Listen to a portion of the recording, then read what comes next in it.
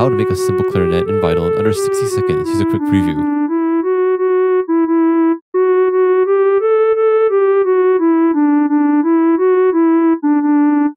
Initialize the preset. Go to envelope 1 and make a slope shape like this. Go to oscillator 1 and choose basic shapes. Choose a second waveform.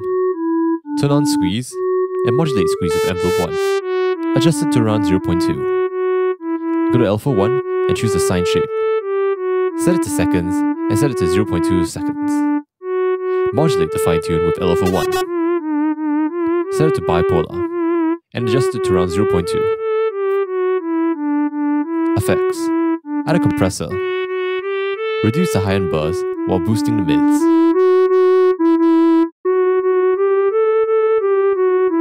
Now you have a simple clarinet.